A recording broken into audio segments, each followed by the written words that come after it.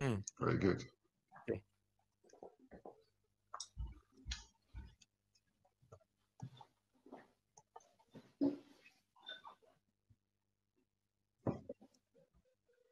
Can you all see me? Yeah. We do. I just want to see the screen.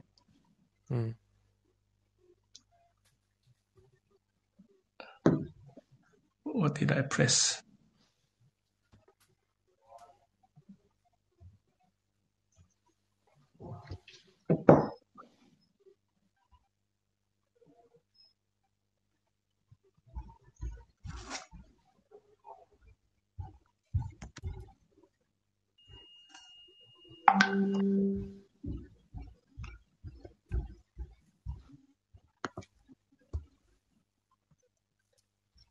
Sorry, I just lost myself.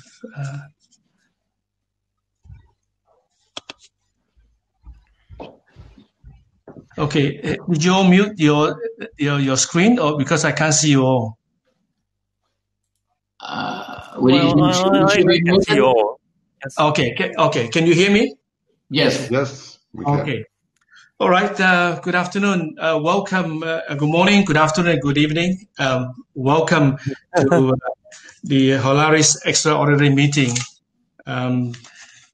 In a very interesting time whereby we have the pandemic going on. So we're having this virtual meeting, and my apologies for one or two of my other panelists who will be joining us later on.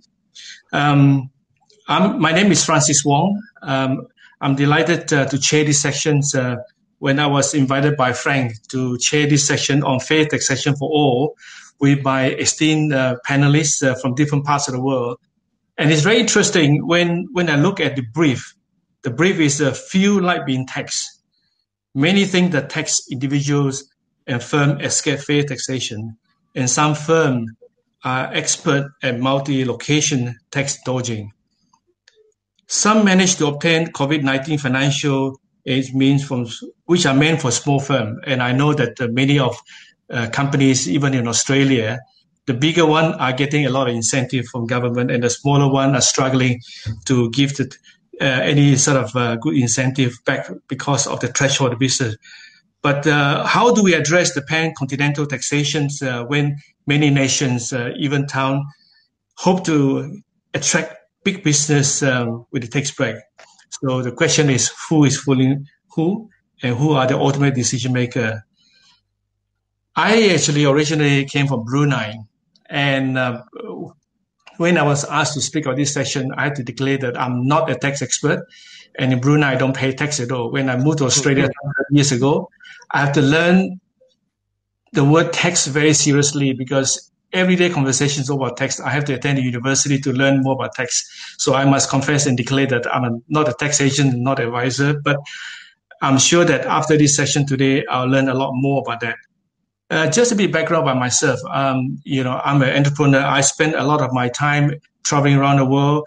My business range from international tourism. I sit on the Australian Government Tourism Australia Board appointed by the Minister, attracting international tourism. My other interests includes international trade investment.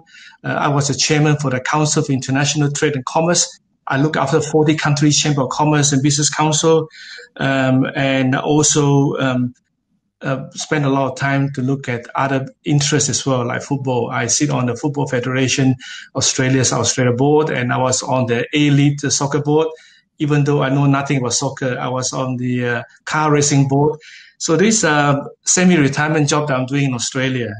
Currently, I sit on the Brunei Economic Development Board as an international advisor to the Minister of Finance and Economics. I also representative for BECAMEX IDC in Binjun. Those who've been to Horasis conference in Vietnam 2 years ago, BECAMEX hosts the event. I represent them in Australia and New Zealand. They are one of the biggest industrial park owner in Vietnam. As you know, Vietnam is the hottest, FDI destination. So today I'm delighted to join by 5 panelists, and I have 4 here, and I'm looking forward for Jasper to join us. The first panelist is Mr. Paul Tang. He's a member of the European Parliament, EU. And Paul, like I mentioned earlier on, congratulations. You got elected to the EU Parliament Subcommittee on Taxation.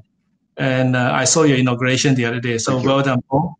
That was fantastic to have you on board today as well. I have Gustavo Ghory. He's the Chief Supply Chain Officer of Kimberly-Clark, United States company, but he's based in Switzerland at the moment. His previous company is Smarterchains, based in Switzerland, involved in AI and manufacturing. So he has got, he's looking after multinational companies, which is fantastic to have you on board. The next guest is Toshihiro Yokoshima-san. How are you? Good. I had a long conversation with Toyoshima-san last week, and even before you guys came on board, we seem to have a lot of very common interest in that. So he's the CEO of Mercuria Investment in Japan. So the theme today is fair taxation for all. And I say that it is a fair question. The question now is, who is asking the question? Is that the payee or the payer? So it's the big operators or the corporate. So taxation means different things to different people. But I think it's very topical now to talk about taxation and fairness. Very often people don't like to pay tax. But in this situation whereby with the global pandemic, a lot of government are giving financial stimulus, and they seems to get a lot of money back from government. And suddenly the theme of, am I paying too much tax or am I getting money back from government? So the discussion is quite topical in terms of the benefits of paying tax, because you will get something back in return. So I will actually now like to invite my panelists to start with a 2 minutes introduction about themselves and the theme, and then we'll open for discussion. So the first panelist I would like to invite is Mr. Paul Tang from EU Member of Parliament, European Parliament. So Paul, over to you. Okay, thank you. I'll give a short introduction. You already said it. It's very topical, very relevant. Governments are spending a lot and need at one point to bring spending and income back in balance. And the question then will also be who will pay for the revenue, who will bring in the revenue, who will pay the taxes. So that will be high on the agenda for the years to come. And I think the main focus will be on those that do not pay their fair share of taxes or do not pay taxes at all. And there I have now some that are obvious. First of all, the big polluters don't pay, so we need definitely to clean the tax system. That's one. Second, some of the big corporates, the multinationals, are very good at many things, including tax avoidance, and they are able to, by using different ways within the tax system, to shift profits around, so they determine where they make profits and where they pay taxes. That's not for all big corporates, I would say, but that leads to an unlevel playing field. So it's not even, if you pay taxes and the other company does not, that it's not efficient and it's not fair either. And third, I think what you will see is there will be a crackdown on tax avoidance by the very rich.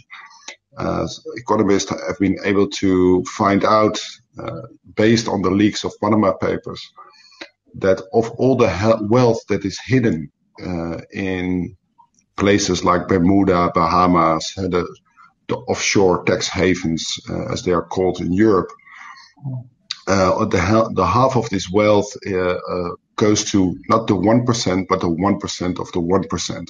So it's not even, you're not even rich if you belong to the 1% in this world. No, you have to be the 1% of the 1%. That enables you to hide your wealth and to avoid taxes. I think we will see we'll see serious changes there, starting, I hope, in Europe, but I think also the G20 will discuss this in the many years to come, starting on October 14, when the Ministers of Finance will join and start to discussing the proposals by the OECD on corporate income tax. as a way of my introduction. Thank you. Very good.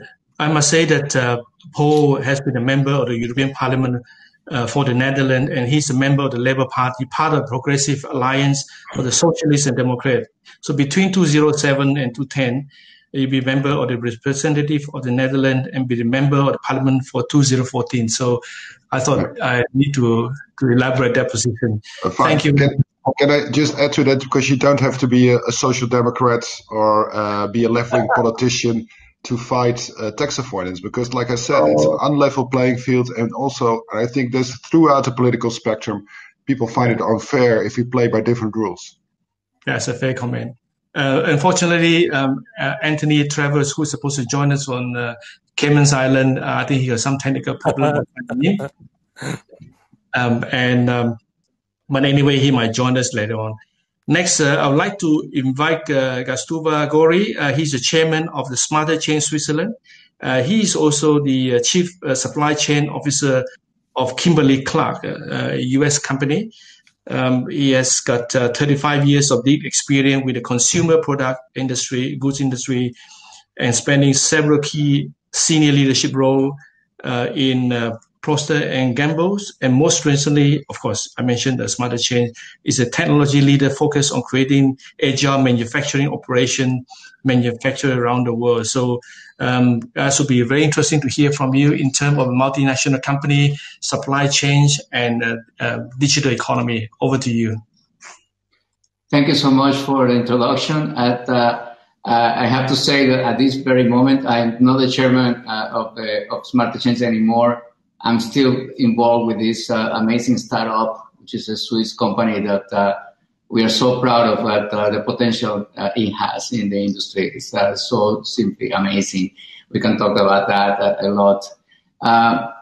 Yes, I have a long history in the industry, and almost 40 years involved with production systems, and I was lucky enough to contribute to the direction in the future of production, especially in the area of digital, and the startup of Smarterchains, the co-founder, which is really an impactful enterprise for the future of operations globally. The subject of taxes, of course, is a very interesting topic. It's very, very like everybody feels it on the skin. Is this thing that we have to do, but we wish we don't have to, and all across. And it plays an amazing role into the enterprise in general and supply chain management as a whole. As well, supply chains are set, taking advantage of not only the demographics and socioeconomic development of the countries where we play, but also where we could have an advantage from the tax standpoint, so cost, et cetera, becomes more even. I love the way Paul talked about making it an even playground where fairness is in play, and it's very difficult to achieve, of course. But the way I took the word fairness is that the tax structure should not prevent us from free competition and elevating and improving life of our consumers, life of the users of our products. It should be a way, actually an enabler to a leveler of the playground to free competition and be able to provide the best products possible everywhere in the world. I guess as a matter of introduction, I probably leave it like this. And we will talk about this topic, I hope, during the conversation today. Okay. Thank you very much. I would like to invite Toyoshima-san now to come on board. Actually, I guess he has got a lot of experience in sharing with us. So he has been he's now the CEO of Mercuria Investment Japan. He joined the Development Bank of Japan in 1985, where he led many innovative and pioneering projects in the electrical department, project finance department, and also introduced private finance initiative and turnaround project. He also worked for the World Bank as a senior deputy director in charge of the private sector, while supervising several growth investment with Development Bank of Japan. He has become one of the founder member of Mercuria Investment in 2005 and was elected CEO in October 2008.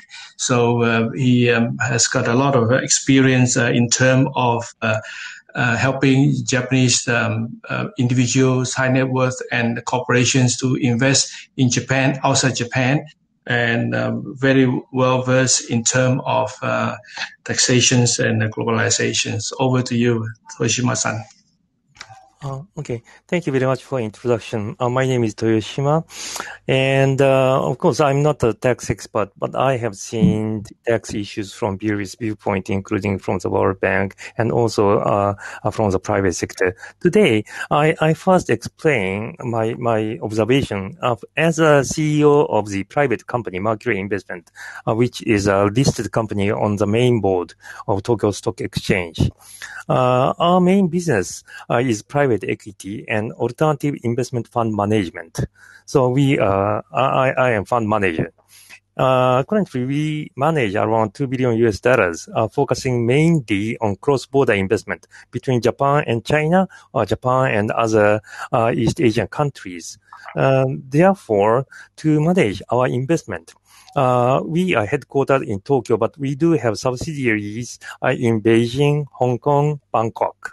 So it's already multi-jurisdictional setup from the corporate tax viewpoint. And also, our investors are not only from Japan. We do have investors from the US, from China, from different parts of the world. So to provide tax pass-through, tax efficiencies, we often are using Cayman LPS, limited partnership structure, for the distribution of the investment return. And finally, our investees who are in China or Southeast Asian countries or US or in Japan, of course, many of these investees are engaged in multinational operations, not operating in only in one jurisdiction. So therefore, in my business, I have to deal with the tax issues day to day at 3 levels. First level is for the corporate management as a fund management company.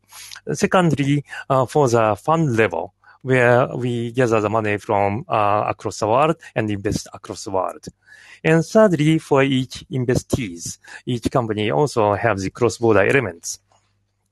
And so I do struggle, but let me make my point clear that we do have a tax planning, but we never evade the taxation.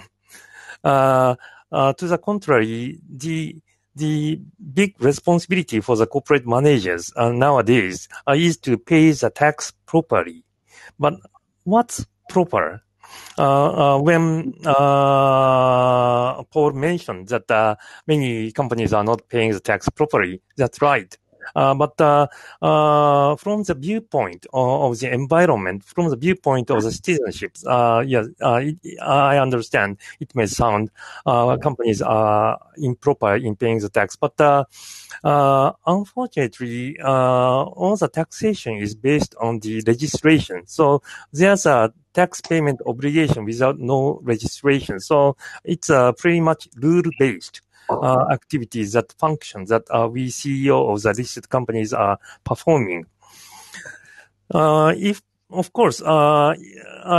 I want to pay certain amount, maybe it is good for the society, maybe good for the environment. But if I pay out of my goodwill, the amount of the money I'm paying is not even my own money; it's a company's money. Eventually, belongs to the shareholder, and without the regulation, it's a donation. So this is a very difficult discussion where the ethical judgment comes in and where the rule-based treatment prevails. And in reality, to fill the gap of the various regulations, nowadays, there are many efforts to bring in SDG or SDGs or many social aspects, ESG, under the United Nations Treaty, to make the management become more and more aware of what kind of good corporate citizenship responsibilities they do on against the society. And in the future, I do believe the taxation should also come into one of these issues, but without having the global framework at the beginning. Each CEO of the company who has the fiduciary responsibilities to the shareholders cannot judgmentally willing to spend more tax on behalf of the company, because everybody knows that the listed companies are valued by PER, profit earning ratio, price, PER multiples or the PER shareholders equity and such and such. So these benchmarks use the earnings after taxation. So which means tax is the one of the deductibles, one of the costs, major costs from the shareholders' viewpoint. So it has to be treated in the same way that we need to control the tax, but while abiding by all the requirement and the regulation. So it is a very difficult thing, but on one side we do understand the responsibility of paying the tax, but at the same time, our fiduciary duty to the shareholder is not to overpay the tax. So, yeah. Okay, thank you, Toyoshima-san. I think I got your point that you look after the clients, the corporate, they need to make money, then you have money to pay tax. So that was quite an interesting round. But there's a lot of, before coming on to these sections, I did ask around in terms of this particular phrase. As you were now with COVID-19, we operate quite differently. With the digital economy, everything is going to virtuals and a lot of transactions is go digital. So we are moving from globalization to nationalizations. Most government now are looking at how, because of the situation of uncertainty they're facing with the pandemic. So the dilemma, of course, for the finance minister, the treasurer, is how much can they recoup back, to balance the book in terms of the stimulus. I know that even in China, they are trying to trace back all the state-owned companies, overseas businesses, so they have to pay tax to the country because the government need more money. So my question could be for all of you is that how does this new normal with the digital economy and the digital space play in taxation? So maybe I start out with Paul and then maybe go around. You might have your input because this will affect us directly, indirectly, because it's a different normal now. Paul, over to you, Paul. Yeah, well, I think that the digitalization of our economy has had also an impact on taxation revenues. What you see, for example, that Google and Facebook are omnipresent. They are on everyone's phone, yet they do not pay taxes in most countries. Simply because this is part of their in the nature of the company, so to say. But they use that also to avoid taxes. They're very well aware.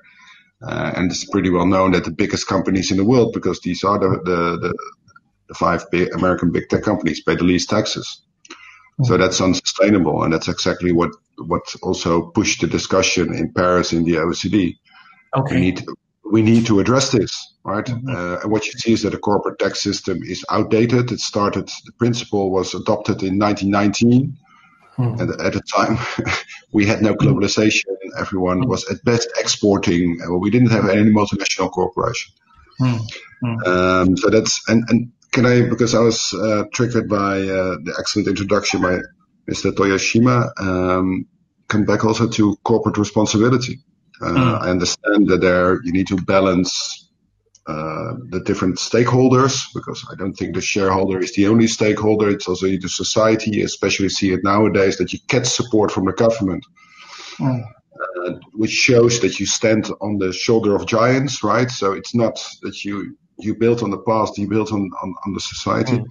One way to have corporate responsibility is, or responsible investment in the case of Mercuria investment, is by being very open on what you do.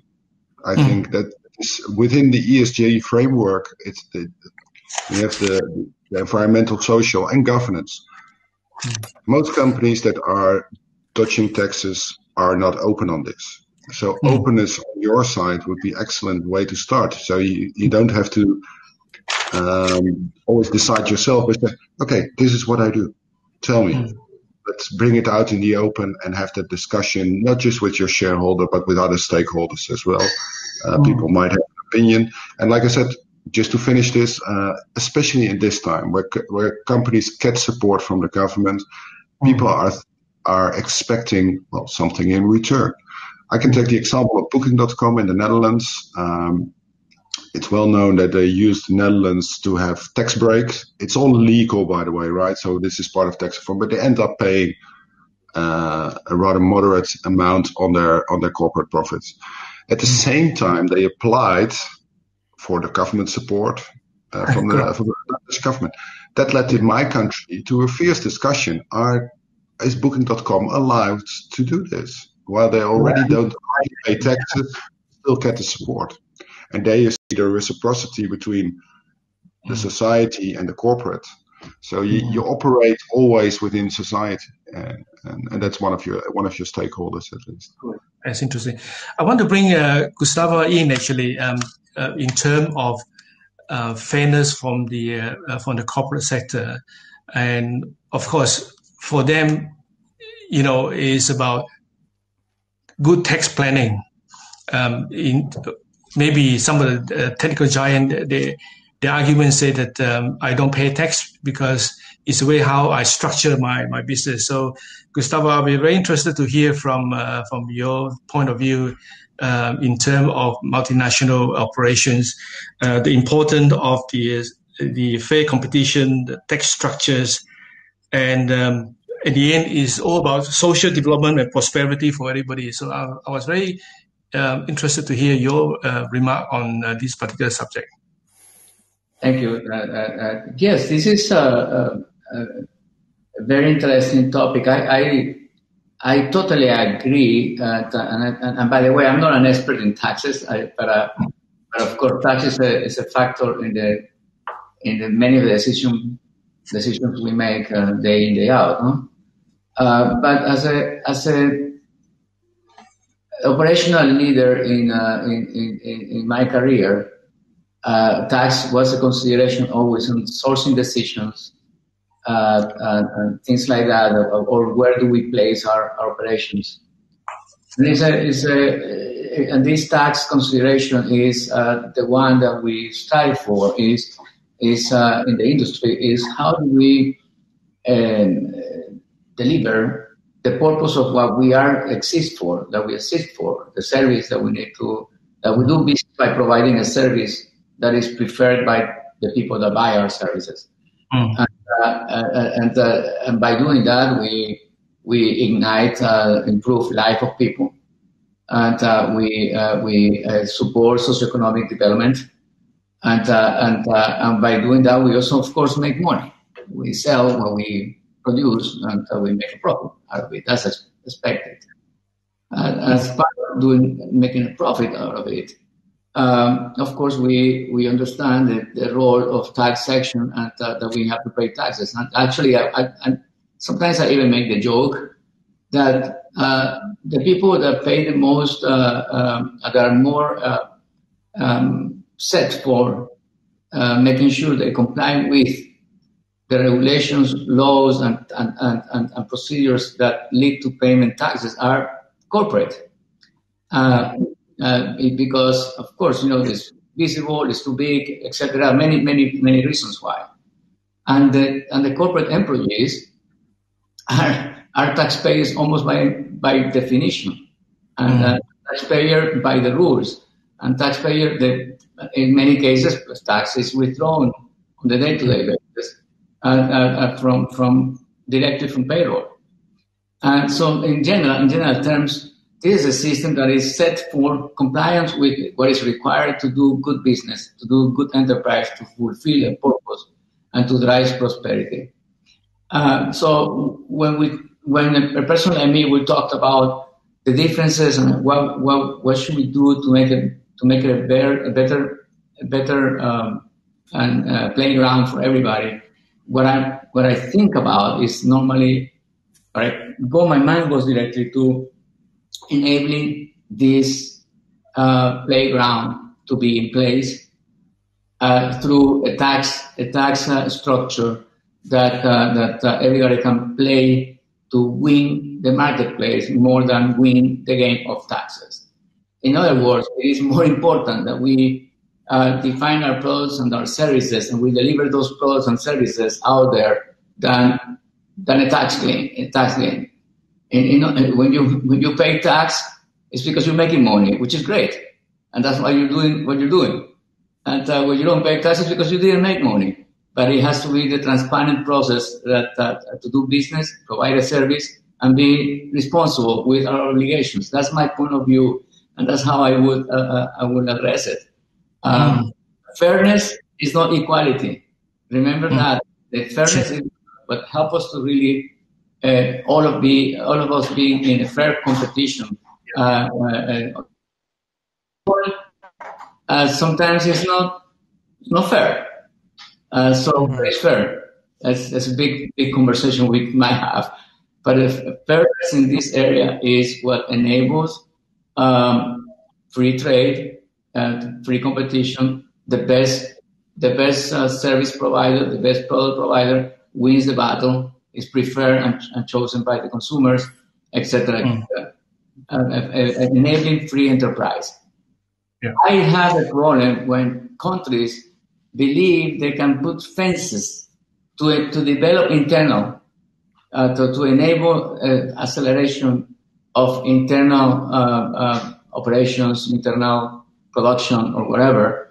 They put fences that will, in the long run, limit that country from the most potential, the highest potential prosperity and socioeconomic development. And that is to me is a big problem. So these protectionist strategies block this sector of a population from being have available to them the best options of services and products. Yeah. And in the long run, they're more negative than positive. That's a very interesting observation, remark, and as we can see that there are many stakeholders involved in taxation globally.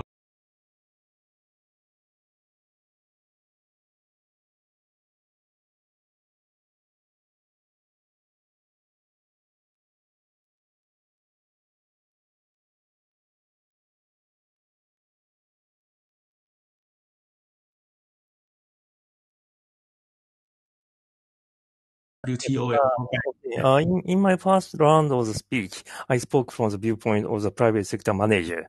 But now, going back to my experience with the World Bank,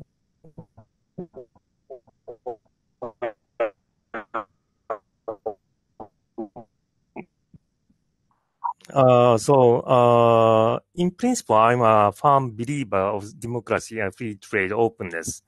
But unfortunately, that is scheme abide by certain basic agreement. And at least for the free trade, there was the kind of GATT has developed into WTO, and the idea of WTO prevailing the transitional economy former socialist countries has really contributed to the expansion of the global economy, that's for sure. And I was very much excited about that, even after quitting World Bank and moving on to the investment businesses. But the dark side of that is that tax harmonization was not well reflected into within the WTO arrangement, because each government consider tax as a kind of sovereign matter and do not want the multinational to pinpoint you have to do this or do that on the tax issues. So the company's corporate activities is actually going across the border, spreading and grow under the global integration. But it is the government who is very slow in exchanging the information and cannot keep up with the tax treaties or the multinational arrangement.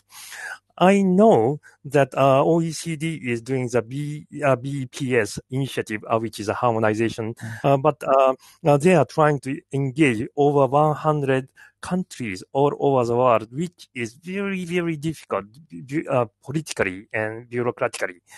But it is so easy to destroy all that effort by just creating some loopholes and one or two tax havens. So the effort to harmonize everything is always being easily distracted by some authoritarian government or some loopholes or tax havens. So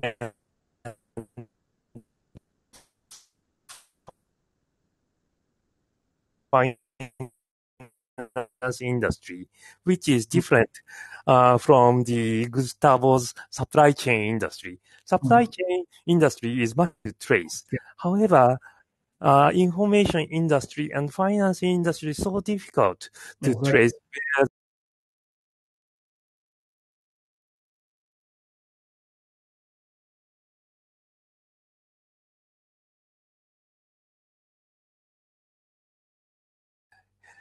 Being generated. Okay, so we have 3 minutes left. Okay. So can I go around, if there's something that we haven't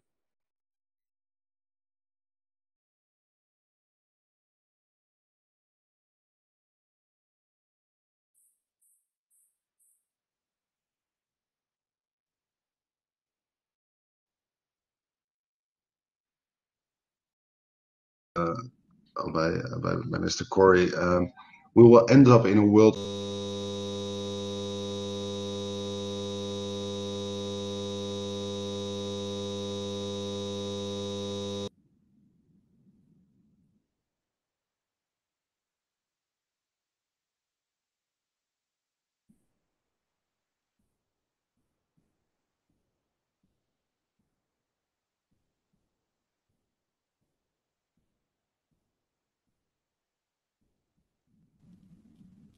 economy and the national democracy are at odds.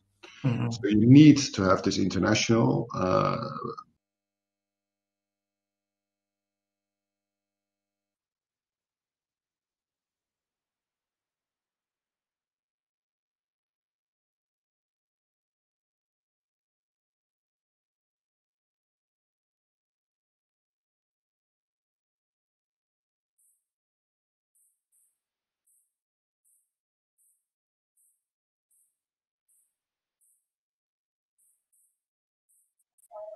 I wish there is more understanding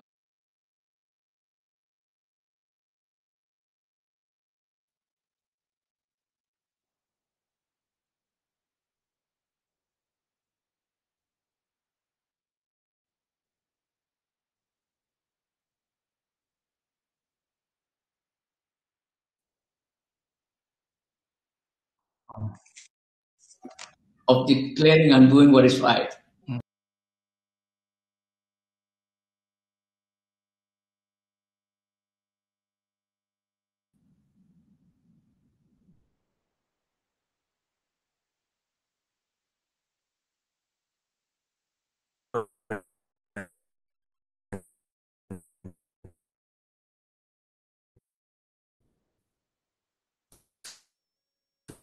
come into one agreement. But similar to ESG,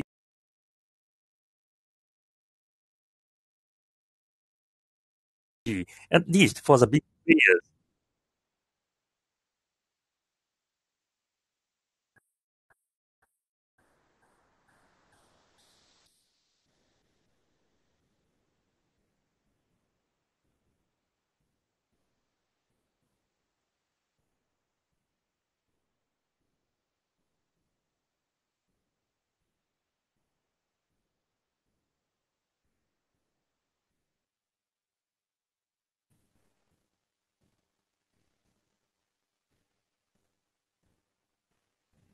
And to finish off, so sorry I got to cut you off. yes. Can I thank all of you actually for your contributions? It's been very enjoyable.